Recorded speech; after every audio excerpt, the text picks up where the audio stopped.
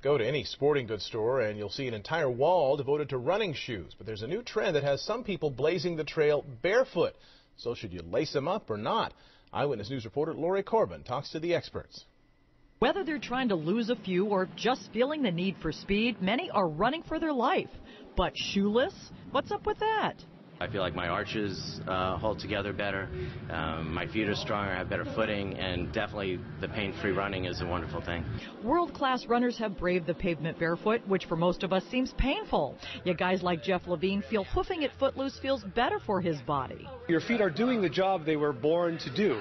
Shoes can protect your feet from the elements, but they tend to cushion your feet and stop it from doing its basic job. Trainer John Whitman says inserts in thick-soled shoes might possibly cause a lack of communication between body and brain. The theory, at least, is that by running barefoot, your foot, all the muscles in your foot are doing their real job. Your toes are flexing, your foot's conforming a bit to the ground, and the muscles are all working, and it makes your foot and your leg stronger. But many suffer from fallen arches, heel spurs, plantar fasciitis, and more. So experts like Dr. Polkowski say barefooting's not such a great idea.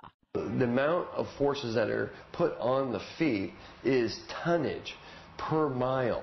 So those are forces that are very difficult to negate unless you are putting something underneath the foot to absorb all of that extra load that you're putting on the torso. It gets me nervous because we know that once the ligaments start stretching in the feet, they continue to be stretched. And to protect against whatever's on the ground.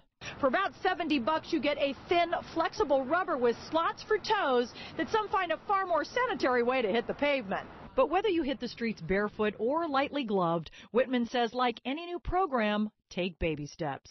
I don't run 10 miles in my bare feet. I'll run 400 meters, 800 meters multiple times. I'll run maybe 2 or 3 miles. Just like I'd want to use different grips or different types of weight movements to get parts of my body strong. Sometimes I'll run with shoes, often I'll run without them or in other protective gear so my feet can do different jobs. Lori Corbin, ABC 7 Eyewitness News. All right, Lori out there giving it a try with the gloves on.